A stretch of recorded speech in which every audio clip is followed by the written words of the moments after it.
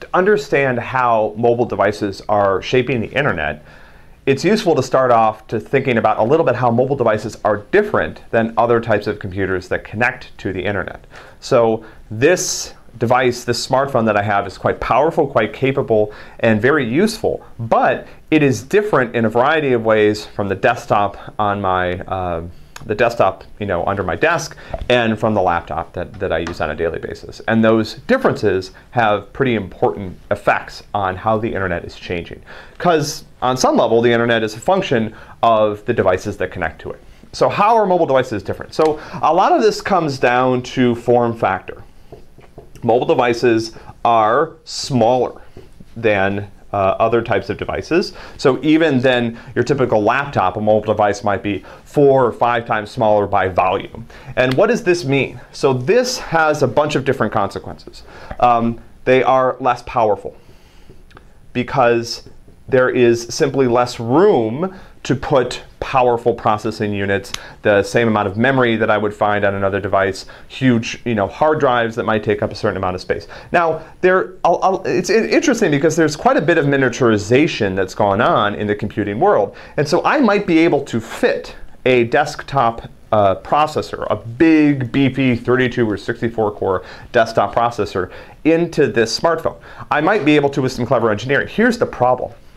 I can't keep it cool. So there are other constraints that come along with the smaller form factor. For example, I can't get a heatsink into this thing. So even if I could fit physically a desktop class processor onto this device, it would get so hot in your pocket it would burn you. And it would, the cores would get too hot and they would have to turn off periodically to avoid melting and damaging themselves and stuff like that. So the small form factor comes along with other constraints in terms of the physical, physical limits of this device. So other differences between this and other devices. So the smallness also creates energy constraints. So these devices are battery powered. And because they're so much smaller than laptop computers, you might say my laptop computer is battery powered too. Why is it so much more of a challenge for a smartphone? If you open up a laptop computer, you will find that an enormous amount of space now is taken up within that computer by batteries. And so let me show you this. So for this, MacBook Air right here, I've disassembled one of these before, and pretty much this whole bottom part down here is all batteries. It's just a bunch of different lithium-ion batteries, different cells stacked next to each other, and that's why you get a reasonable or a decent battery life out of this type of machine. In contrast, this thing has like one battery, so it's maybe one of multiple cells that would fit inside a larger laptop computer.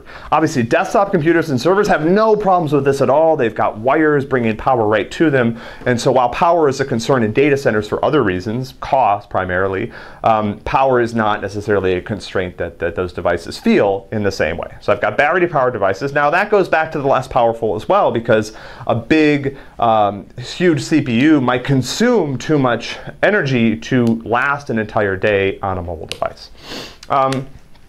Obviously, in order for the device to be mobile, I need it to be wireless. So the radios that are present on this device mean that it's always going to be using various types of wireless communication.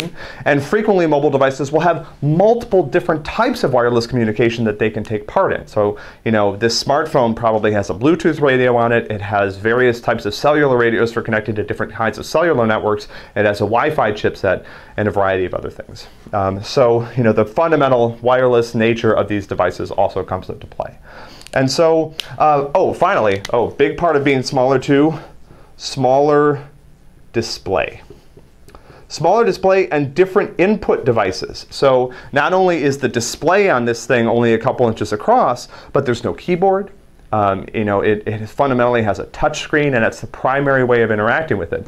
And so this creates constraints as well.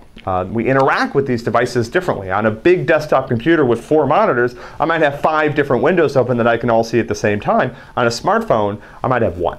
So I focus a lot more on the same app. The input style is very different. I can't type as fast. I can't navigate as fast. I don't have a pointing device. I have to use my fingers. And I just can't see as much at the same time. And so all of these differences that characterize mobile devices are really starting to drive the design of the internet itself, because more and more people that we're bringing online, new people that are being connected to the internet, are primarily in places where their sole connection to the internet is a mobile device. They don't have a desktop at home. They don't own a laptop computer. They own a smartphone or some sort of phone that has some sort of internet capabilities, and that's how they check email. That's how they watch things online. That's how they browse the web. And so, the web that started off, in the internet that started off presuming these big, bulky computers that were going to be plugged in and powered all the time, and then 20 years later we had these desktop computers with big monitors. That's all changing, and it's changing really quickly. And some of the way that the internet is changing is really being driven by these fundamental differences that you see on mobile devices.